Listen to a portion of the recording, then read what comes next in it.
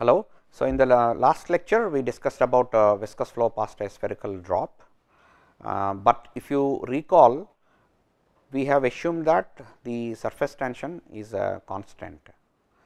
So, in that case we had a ambient flow and then flow is driven by this ambient flow and you have a spherical drop. So, now we consider that surface tension depends on some activity, say in this example depends on the temperature. So, in which case you have ambient flow plus an additional activity due to the surface tension variation.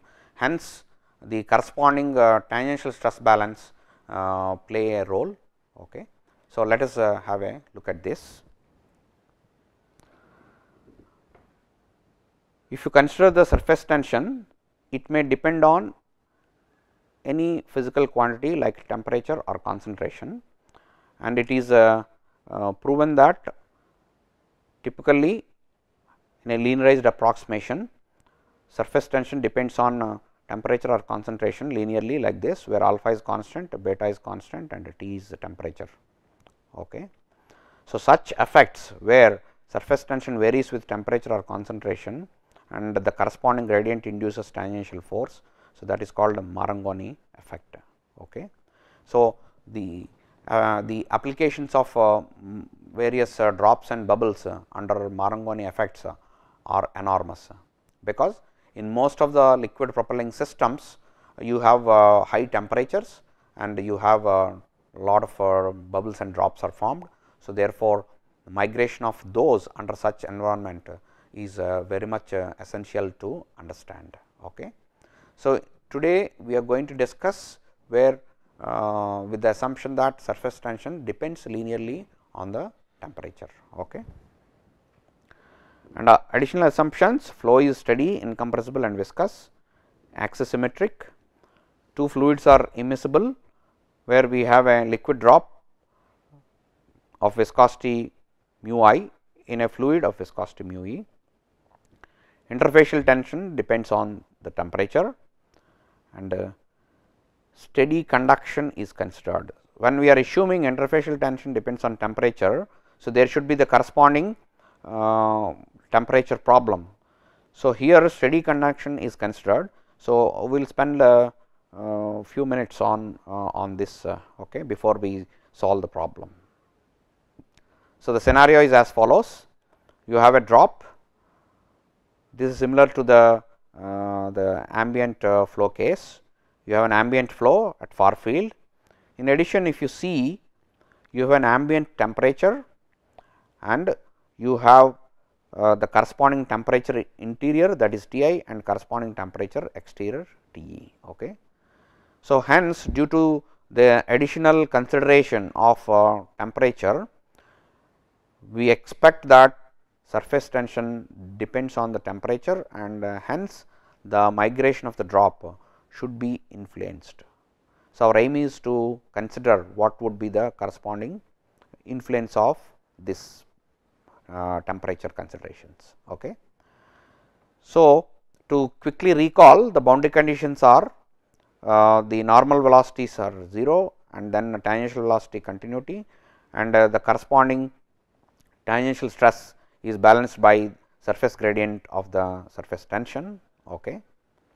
So, in this case we assume that sigma is function of temperature. In the last lecture we considered sigma is a constant. Okay. So, that is a major difference. So, we go for Stokes equations, interior and exterior. So, this is very straightforward, similar to the previous lecture. Addition is we are considering steady heat conduction. Okay. So, before we come to the heat conduction equation, so we have a drop, then what we are saying, you have a uniform far field and then you have a far field temperature. This is. So, when we have the fluid case, we are using the corresponding governing equations, which are nothing but balance of linear momentum and conservation of mass. That is what we have used. Okay. So, that is we are using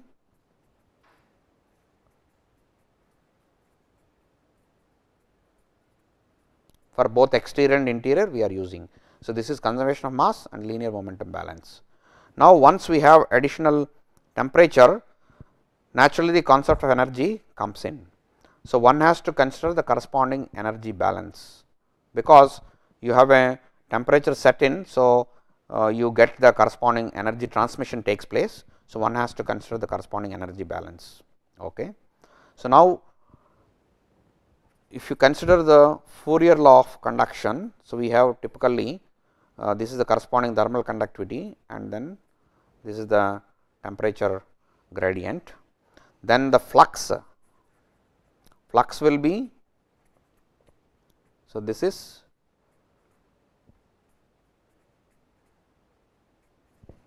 and if assume k is constant, we get okay, times k. Okay. So, this is the conduction flux, and then by virtue of the total material transportation,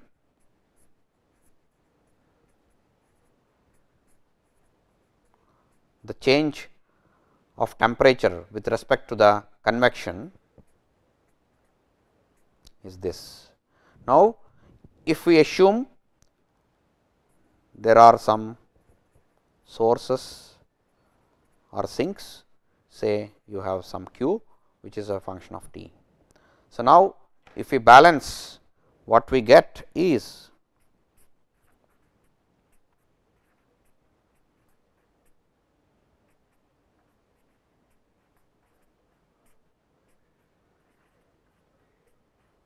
so this is the basic energy balance. Okay. Now, for the present case, we are assuming steady conduction, that means okay. So, we are ignoring convection and the flow is steady and there are no sources and sinks. So, this is the simplest scenario. Hence, we have Laplacians with respect to temperature, both exterior and interior. So, once we have the corresponding steady heat conduction, we need the corresponding boundary conditions on the interface. So, the natural boundary conditions are continuity of the temperature and continuity of the corresponding flux, where kappa is the corresponding ratio of thermal conductivities. Okay. So, now we are assuming axisymmetric flow, therefore, you are seeing only r theta dependency. So, there is no phi dependency, and hence we have to get a separable solution of Laplacian in only axisymmetry case, and we have the corresponding boundedness condition and far field. So, we are keeping the case very simple with the assumption that you have a far field ambient temperature given as r cos theta. It is a uniform, you can say uniform temperature. Okay. So, now for axisymmetric case, the solution for the Laplacian for interior and exterior can be written down very easily. So, you can see the coefficients for exterior we are using this, and for interior with primes, and these are the Legendre polynomials. Okay. Now, we have to determine these coefficients by using the boundedness condition in the interior, far field condition for the exterior, and matching the corresponding temperature and flux. Okay. So, if we apply the far field condition, so we obtain, so this maybe we can discuss a bit. So, we have T e which is so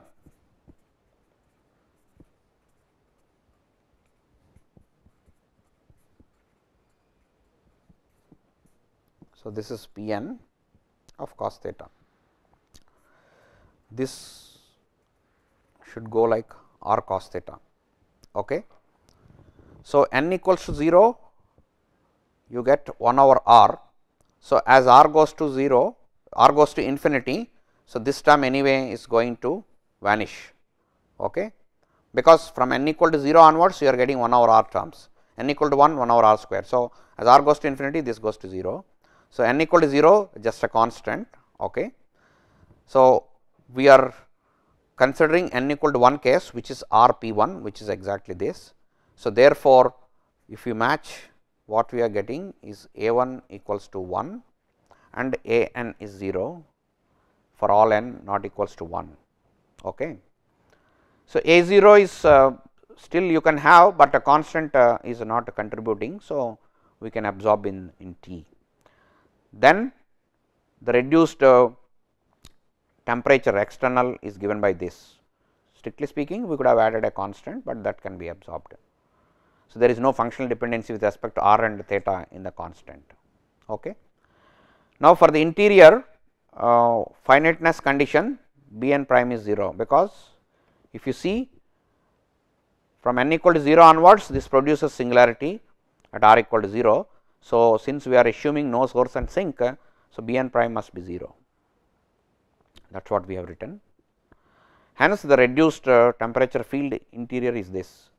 So, at this stage we are left with two arbitrary constants B n and A n prime, and we have two conditions given by continuity of temperature, continuity of the flux. So, we enforce these conditions. So, first condition, if you enforce continuity of temperature, we get this relation. Then if you enforce continuity of flux, we get this. If you see, we are indicating n equal to 1 case explicitly, because this is the non-homogeneous system which is going to give non-trivial solution. If you see, for the remaining for n not equal to 1 case, you have a homogeneous system which produces a trivial solution. This is because of the ambient uniform flow. Had it been some other flow, you would have got the corresponding modes. Okay. For example, let us say your flow is say some cos 2 theta, then correspondingly n equal to 2 would have contributed. Since we are having n equal to 1, so n equal to 1 mode only contributing, the remaining modes are 0. Okay. So, this will give. So, I have listed the homogeneous system will produce trivial solution, then the non-homogeneous system corresponding to n equal to 1 produces the corresponding solution. So, this is very easy to check. Okay.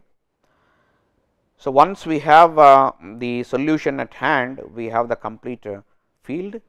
So, this is exterior and interior, and naturally this is in terms of the corresponding ratio of the thermal conductivities. Okay. So, now we have the solution at hand. The scenario is exactly similar to what we have done for the constant surface tension case, just we have to balance the forces, okay, balance the boundary conditions.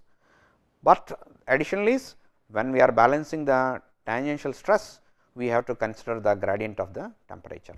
Okay. So, that is what we are going to do. So, since we have axisymmetry, so we have the corresponding stream function. So, since we have done it, so I am not spending much on this, because it is almost a third time we are recalling. And the boundary conditions, so these are pretty much straightforward. The notable one is jump in the tangential stresses, where you get this is due to the surface gradient of the surface tension. Okay. And a non-dimensionalization has been taken place, because we have the right hand side, we have sigma dot T, and here we have the corresponding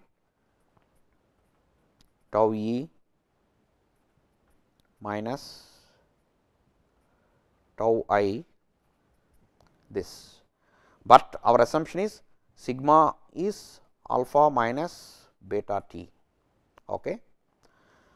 So, we non-dimensionalize this. Once we non-dimensionalize, we get a non-dimensional number.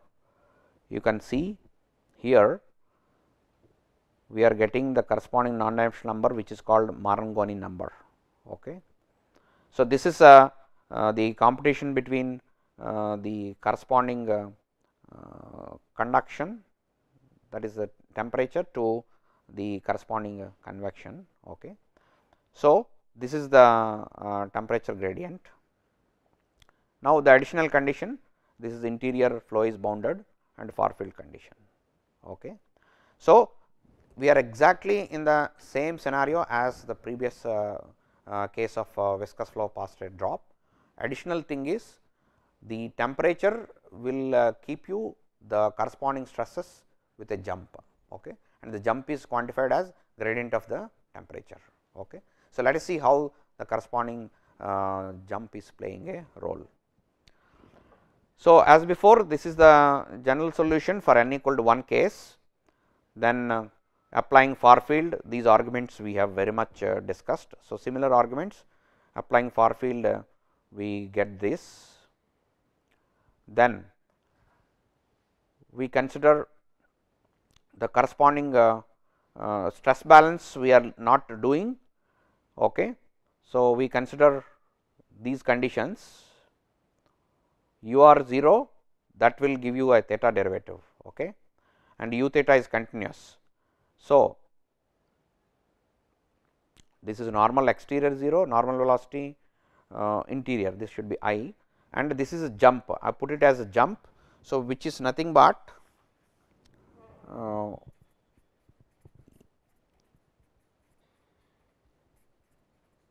so this can be written as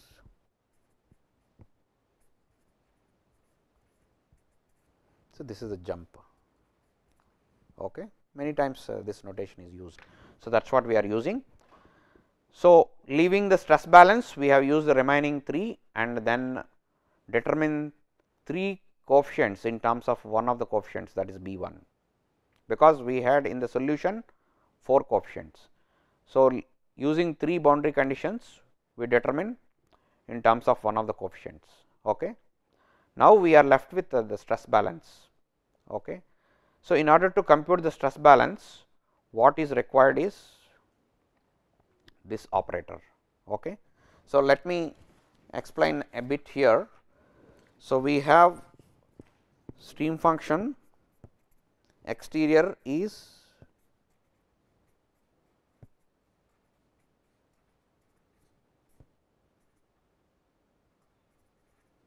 and of course, we have a u by 2, then stream function interior is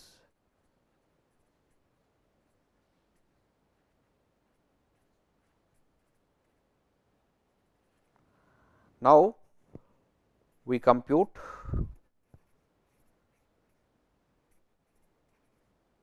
on each of them. Why?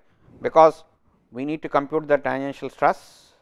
So, for this we have to compute this and then compute this. I am just sketching some process, okay, so that you feel confident. So, this if you do, what we get? So, u by 2 sin theta, because sin theta is cancelling 1, then the derivative of that,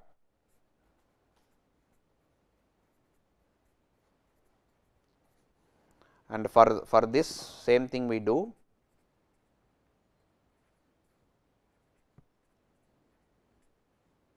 Okay. Then if you look at the next step we need is 1 over r square sin theta.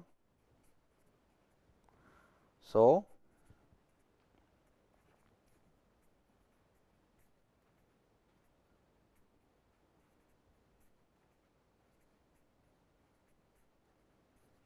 and for this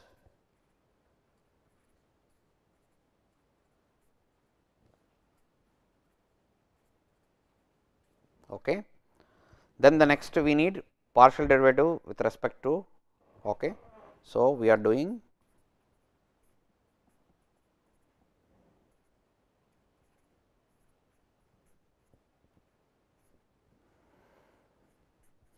so this will be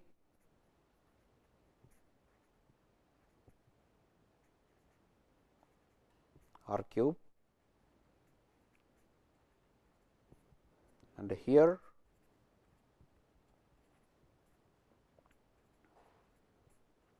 r square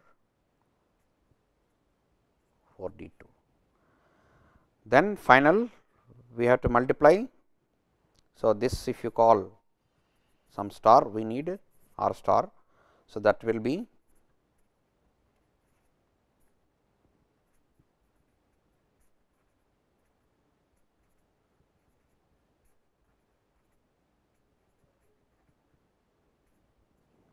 then here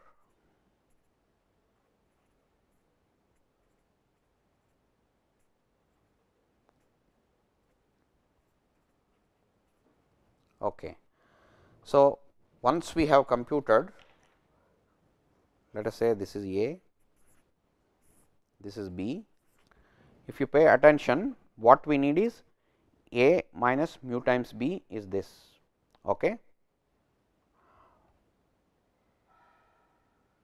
Now, we have this temperature, okay, T I.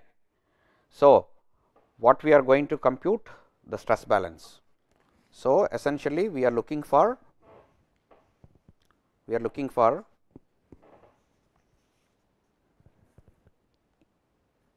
A minus mu B equals m A, okay, and we are on r equals to A. So, this is on r equals to A or normalized r equals to 1, okay, and we have T is continuous on r equals to A and we have a theta derivative. So, therefore, what exactly we are using is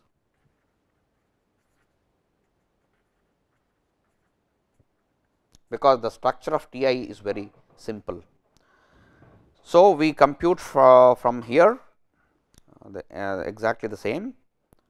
So, now what is T I? T I is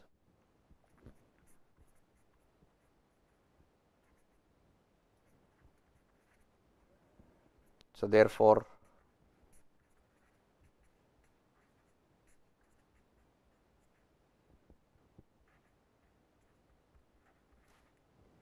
okay.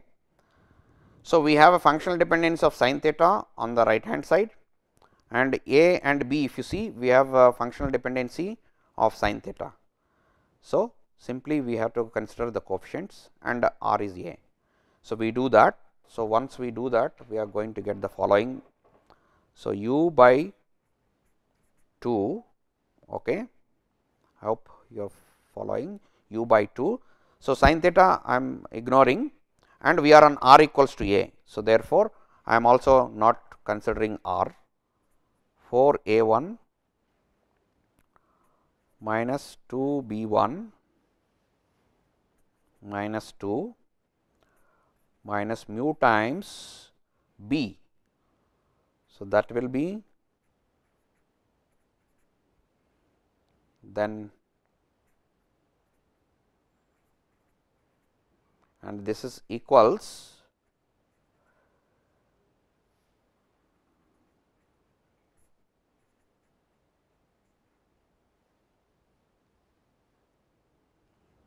because our condition is m a times this, therefore, okay, we are on r equals to A.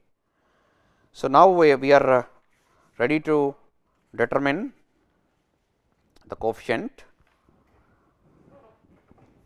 So, let us take this u by 2 to the right hand side. Okay. So, we are taking a by 2 to the right hand side. So, for a 1, but we have the relation, please look at the relation that we have obtained, a 1 is this, C 2 is this, D 2 is this. So, we are going to use it. So, u by 2 anyway we have taken the other side. So, for a 1, so that will be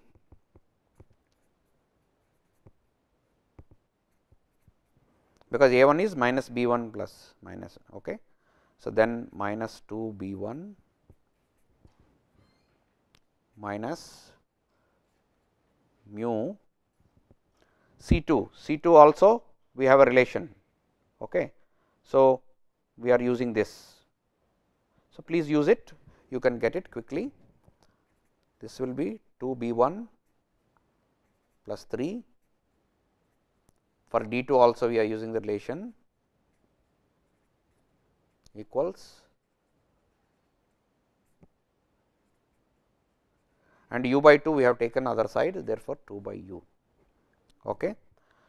So, now this and this is minus 6 b 1 and this and this minus 6. Similarly, here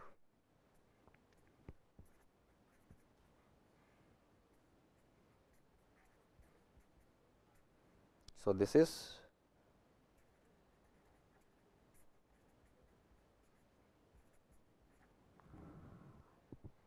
now we can take 6 b 1 common. So, minus 6 b 1 1 plus mu, then we can take here we can take minus 3 common. Okay. This is equals to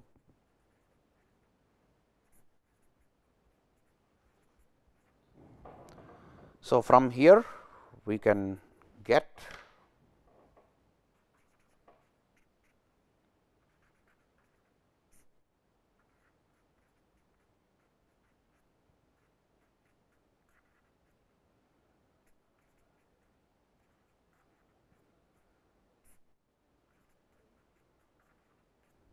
so from here we can get now in case if the surface tension is constant. So, then we take m a equal to 0. So, then we get the corresponding coefficient, which is nothing but the clean drop in the sense where you have only continuity of the tangential stresses case. So, otherwise if you expect that surface tension depends on temperature. So, then the corresponding Marangoni number and the ratio of the thermal conductivities play a role. So, with this we have determined B 1. So, once we have determined B 1, we have determined the all the coefficients. So, then drag can be calculated. Of course, this again requires a lot of algebra to compute normal stress. Okay. P has to be computed and then normal stress, tangential stress, then the drag is computed. Okay. So, once we have the drag, what we consider is one can compute the corresponding thermocapillary drift. What do you mean by that? The force acting due to the hydrodynamic plus thermocapillary. So, that is reflected if you see your drag force. This is due to the hydrodynamic drag and this is due to the thermocapillary effects. Okay. So called Marangoni effects are also called thermocapillary effects, because CT involves MA and thermal conductivity. If your surface tension is constant, then MA is 0. So, there is no thermocapillary drift, only hydrodynamic drift. Okay. Further, if you see, if you take mu goes to infinity, then you get 6 pi mu UA, that is the Stokes drag. So, all limiting cases, that is the reason in the previous lecture we did not discuss drag, because once you discuss drag here, you can get the drag for simple viscous flow past a liquid sphere, because simply take m a equal to 0, you get the corresponding drag. Okay. Migration velocity, when the flow is steady, we find migration velocity in the absence of gravity forces by equating the net forces to be 0, that is what I have indicated. So, therefore, we equate the net forces to be 0 and compute the migration velocity. Okay. So, this is of course, I have used as a scalar. So, this is should not have been there, or this may be treated as vector. So, this is the corresponding migration velocity. Okay. So, I hope this gives some modeling approach for droplets, and in particular not only clean droplets, where your surface tension is driven by some surface activity. So, here we mentioned that the activity is due to the temperature, but in general it could be due to various types of surface activity. It could be due to some surfactant which is coated on the droplet, it could be due to some electric potential, etc. So, the corresponding literature is very much available, and with this introduction I am sure you will be in a position to follow that. Thank you.